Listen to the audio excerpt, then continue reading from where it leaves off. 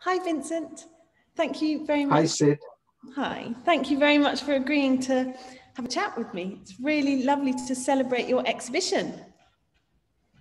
Fantastic. It's a shame, of course, that we can't do this in person, but we do now have news that your show can be open and we can hopefully welcome people from the 12th of April. So I'm looking forward to doing that. This is the second solo show you've had with me in the gallery here in South Bermondsey. The exhibition title is Like Landing a Comet. It's one of the questions I'm keen to ask you is about the exhibition title. But as way of context, before we dive in, I think it's important to say that you were part of my first ever exhibition as a gallery in 2016. So we've had a pleasure of working together for many years now. Absolutely. Was it 2016? Sorry. Yeah, June of 2016. So nearly 5 years ago. I know, crazy, isn't it? And I think one of the reasons it's going to be so nice to have a conversation with you is so much has happened to the work in that time. And this exhibition feels like a real celebration of a bit of a deviation, perhaps, of new themes and ideas that you've been thinking about. To kick us off, I'm going to try and share my screen. So I thought a nice starting point was in the studio, where you spend a huge amount of your waking life. This is a studio shot from a few years ago now. But perhaps we can dive in here and you can tell us about what your studio life normally looks like and where you're based and what your routines in the studio are. Okay, yeah.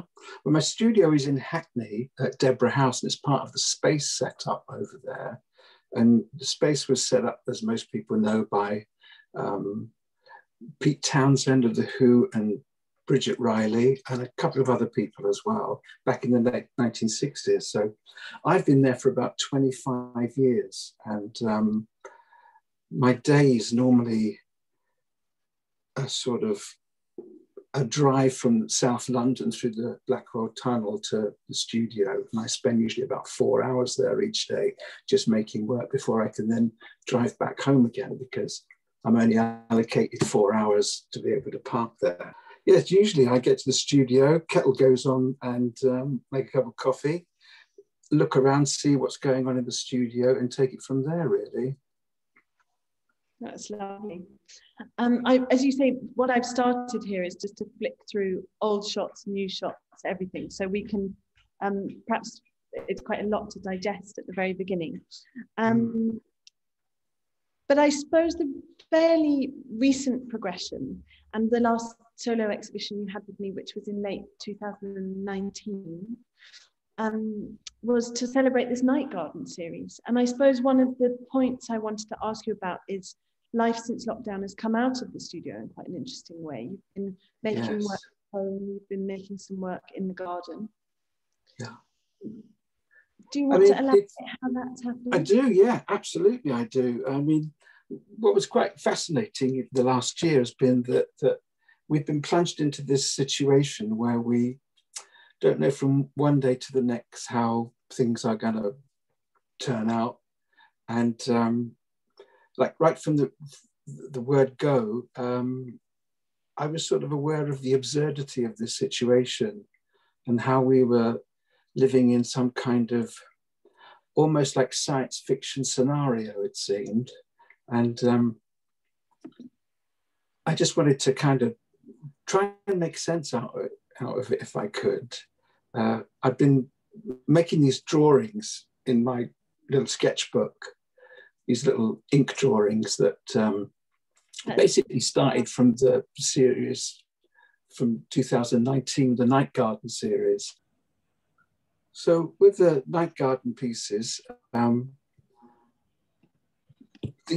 work that I was doing last March was a sort of carry on from there, and I'd taken up mainly by making these little ink drawings in moleskin books that were based on being in the garden with this absurd sort of outlook of what am I going to find each day when I pull back the curtain on the kitchen door and see what's outside. And so what was happening was I was getting these kind of instant flashes of what could I see today. And you'd have things like performing seals or giraffes, a rhino, an elephant, shark, UFOs. What am I going to find today? And it was a sort of a metaphor for the sort of absurdity of what's going on at the moment with the virus, COVID. So it all sort of started from there, actually. And then when the weather got better and I could go outside and start making work in the garden, I was making pretty much similar stuff that I'd made in the studio, i.e.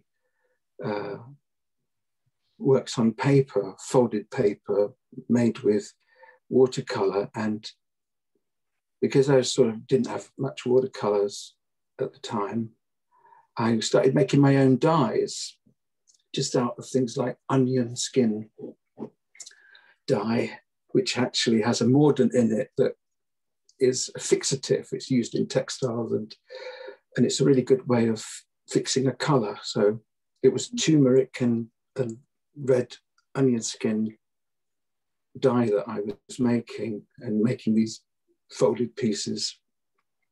And pretty soon our living room wall was covered in them. So it was like walking into a little gallery space above the seats and above the fireplace. And it was quite fun to do, really, I must say. The weather improved and I spent more and more time out there. Yeah, it definitely informed your palette too. You could tell it was a hot summer by what you were making. Yes. Oh, yes.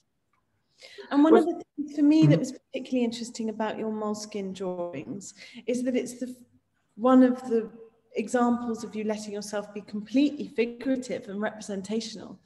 Yes. It was brilliant to see the creatures prowling gates and all sorts of imaginative things. But interestingly, lots of stages and lots of sort of characters, and a very performative idea evolving as well. And the thing is about them too is there's something of a weird nocturnal sense about it too, as though it is being undertaken during the nighttime. Yeah. Or there's some sort of twilight world, which pretty much is what I was thinking about that we found ourselves in with the virus and COVID. But also there's another side of it too, which involves Brexit. And I've sort of since devised this term, COVID Brexititis, which we seem to be suffering from here in the UK. And that's become part of it too, this whole idea of being trapped in this country on an island. Which one, we have basically a plague, and the other we have a sort of a loss of opportunity for freedom of movement. Sure. And so, particularly, sorry, just while you're talking, Vincent, I'll take us to look at this particularly, because this is a very good example of your sort of floating, lonely island, isn't it? Yes, yes, it is. Starting to evolve. It's funny with that piece because I was going to go much further with it, but I put it up on Instagram one day. It was seen, spotted in another photograph, and people said, "What's going on with that?" And I started to re-look at it and thought, "Oh, that's actually very interesting, isn't it? The way that sort of sits there. It's like a smashed up egg in an egg cup with a green tree growing out of it, and there are like little figures and going on in there too. So it is like an island, like Rockall or something like that. And a lot of these, and a lot of these ideas, they're sort of born out of Giotto landscapes that I was looking at too during the year, and it's sort of something that's come from there. I was going to jump in and ask you about the framing that you're doing too, because I think just before we move or deviate rather from the Brexit on the horizon, these very unusual times, what's evolved for the works in the exhibition, and actually all of the works on canvas include this idea of the painted frame, of the frame within the border of the yes. Yeah, I mean, what I find really fascinating about that is that the frame business has basically come from the fencing around the garden wall, you know, the garden that housed everything in there, contained it. And as this work's gone on during the year, and I've gone back to making big canvases, it's like a shorthand of that garden fence, but now it's just become this very simple frame. And it was interesting because I heard somebody say on this little podcast how human beings are always trying to find new boundaries. It's a kind of in the nature of the human psyche to try and find new boundaries. And when they found these boundaries, that they you know, a couple of days later, they will see them very much as a prison. And the guy speaking about this was saying, well, actually, both are completely necessary. You need both that inside and outside. And so I just immediately decided, right, that's a really good idea. I'm going to see how it works for me. So began each piece by painting a border around it. And then I'd start to make paintings in there. And I found, funnily enough and strangely enough, that it actually gave me more of a sense of freedom to work within that, in pretty much the same way as working in the garden, on the garden drawings, where, you know, it's in a book, it's in a frame, and I've got this freedom to do whatever I can and discover what I can en route, as it were. So I have this image up because this might be a nice moment to ask you about how the works on paper have started to inform the kind of sculptural elements that you're exploring in the canvases. Well, it's interesting because this whole last year has been one of a synthesis of such, because a lot of the paperwork that I'd been making in the studio, where I would cut and fold and hang and rearrange, have found their way into the canvases. And there seems to me quite a sort of markedly obvious step, or a more apparent sort of link between that and the new work. I know that for some it might be pretty difficult for them to sort of make that with a leap of faith, but actually I can see it quite well. I have struggled with it, that I have these sort of two areas of interest that don't seem to have be so apparent, or don't look like they married well together or belong to each other. But actually I'm beginning more and more as the year has gone on to see that actually they do. It's one is informing the other. The folded pieces on paper of the sort of echoes in the paintings as well. And the big paintings, for example, the big blue square piece and the yellow one, they look like folded and unfolded works that have at one time been folded up and then been flattened out again. So there is that. Still those nooks that the folded works on paper have. And I think what's particularly successful in exploring that is to have the works on canvas at this size too, because then you're really able to have those sort of pockets of intensity that the works on paper have in their folds and in their smaller scale. Interestingly, I've had this sort of idea about the world inside the painted frame for quite some time, and the world outside of it. For example, everything that is painted within the sort of rectilinear canvas is a fixed space, it's a fixed time. You can take it, put it anywhere, and whatever is inside it remains the same. Whereas if you have like an installation idea with papers and other objects, they're so temporary and so malleable that each time you put them up, you can reconfigure them. So there's a sort of constant changing energy about them that isn't sort of fixed like it is inside the painted frame. But having said that, of course, I've gone completely with the idea of the frame because it's presented so much more fascinating possibilities for me. But having said that, it's informed by the previous work that I've made. Yeah, you're creating yourself a blank piece of paper by the frame. It's interesting that some others might find it limiting, but you're finding it completely the opposite. Yes, absolutely. And the other thing about that is this, we're always outside of the frame looking in, we're peering into it, whereas many things in one room, the room becomes the frame and you're very much part of it. It's like you are included within that, and you are you can walk around it and be an addition to it, really, I suppose. Exactly.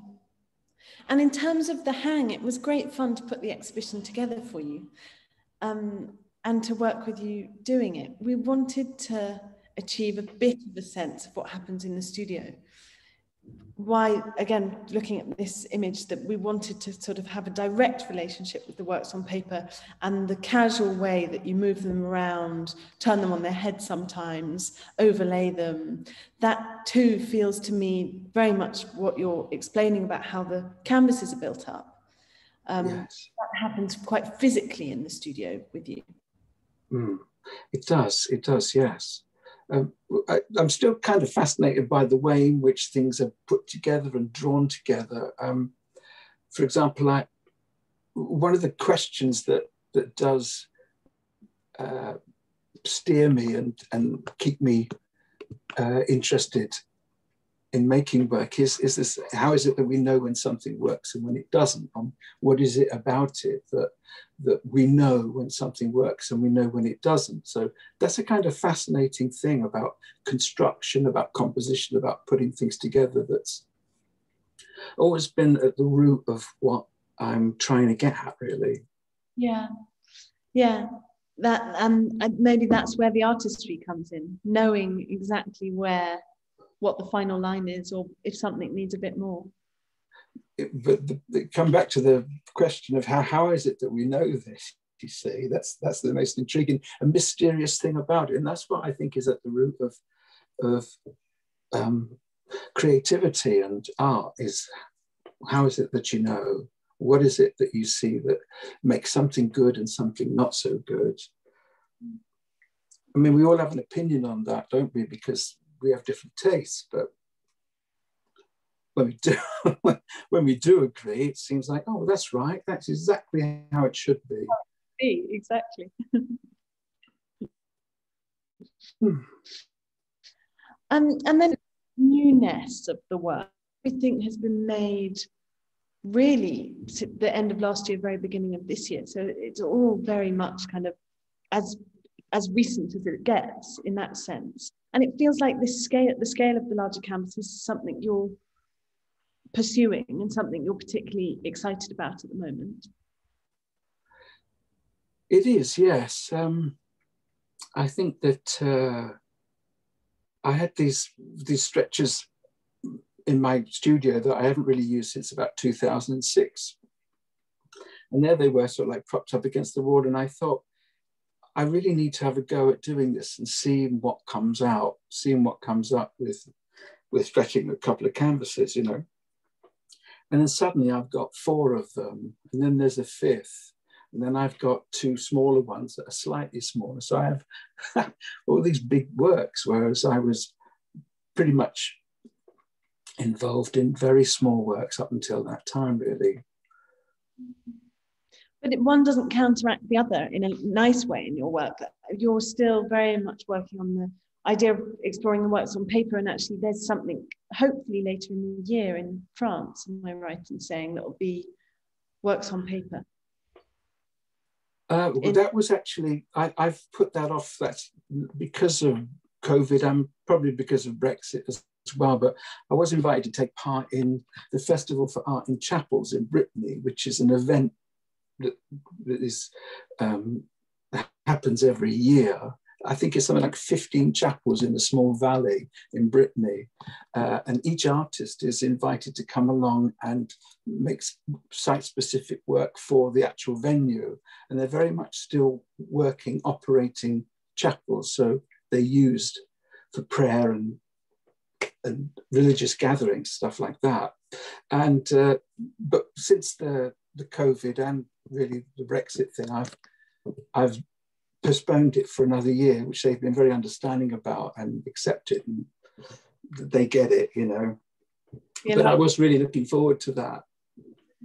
And I thought that if I did do that, or when I do that, the work would probably be completely different again, probably go back to something that I'd made before, or the kind of work that I'd made before, with like large coloured paper, folded pieces, something that's appropriate to the setting. Be lovely. It'll work so well. I look forward to seeing what you'll come up with. And we did throw out a few questions to your followers on Instagram. Would now be a good moment to refer to a few questions? Yes, please do. So we had a few really nice things. And what makes me think of it is talking about these larger canvases, as you were prior to what you last said. There was a comment about them reminding this person of mazes and labyrinths. Yes. And when we had just talked about that question coming through, you said that wasn't the first time somebody had. No, there was a comment made by an artist friend in Yorkshire who said that they were like many landscapes, one on top of the other, and they were also like forgotten things, which I thought was quite a very sensitive observation really to make.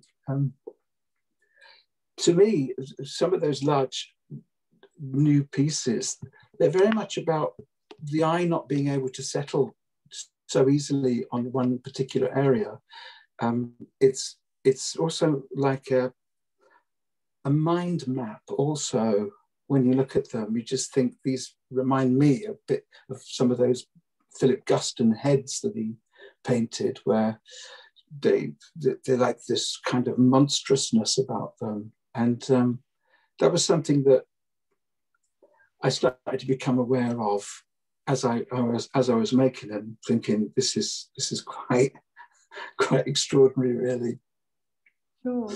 I always note that your references are always so contemporary and historical all at once. I mean, it feels like the artist you're looking at daily in the studio, and your repertoire is so informed by such a breadth of people.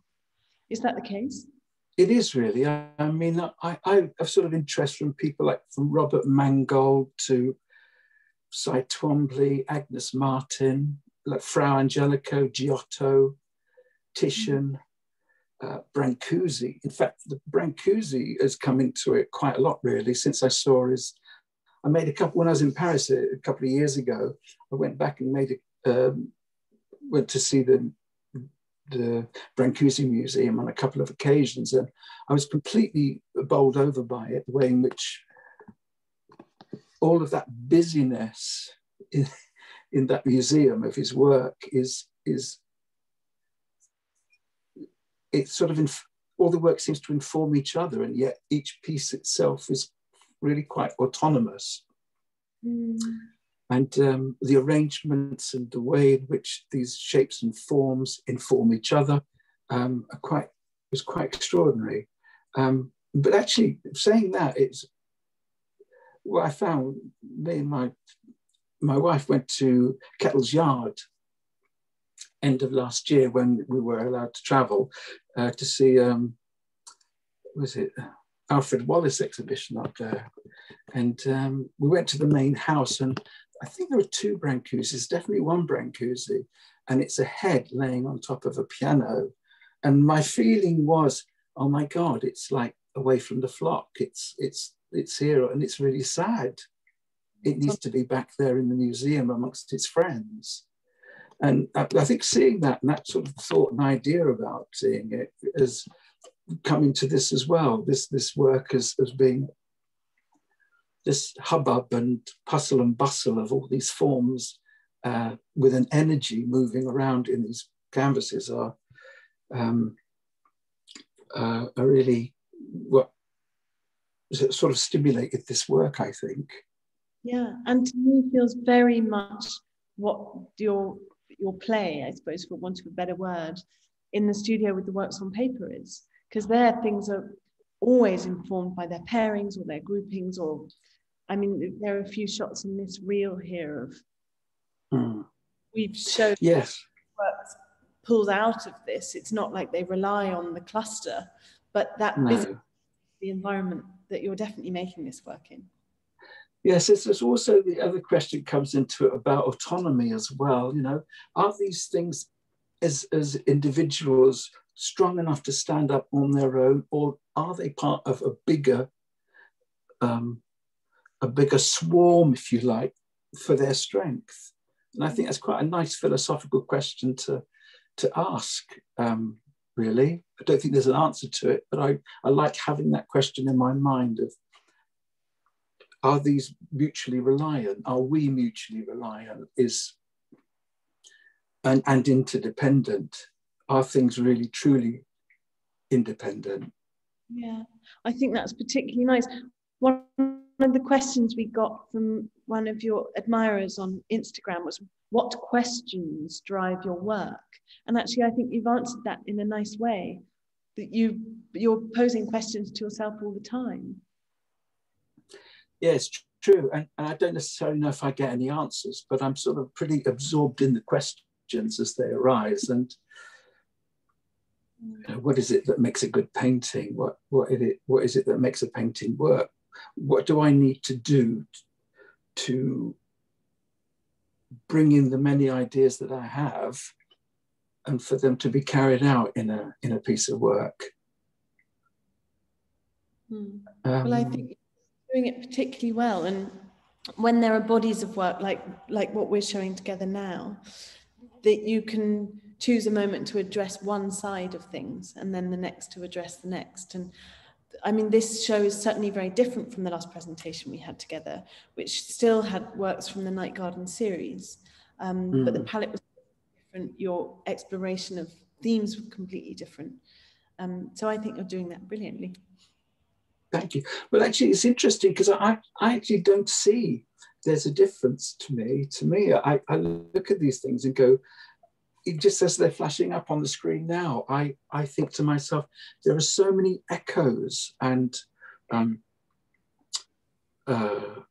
references that sort of cross over each other that it's... One of the reasons that... Go on. Sorry. No, I was going to say it's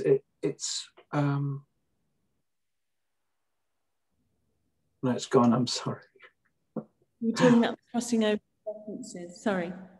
I think that's it, really. I don't need to add any more to that. That was a sort of end of statement in itself. One of the reasons I introduced, or rather included, this painting in the slideshow here is because we were both roaring with laughter when you'd called this the lion tamer. Yeah. Because of course we see the lion. I mean, this is a painting that has evolved from one of the Moleskine sketches. You can make out the trellis of the garden. You can just about see the parameters. You can definitely see the lion and the lion tamer when you know what to look for. But this was before the Moleskine. Yeah, so actually, it was.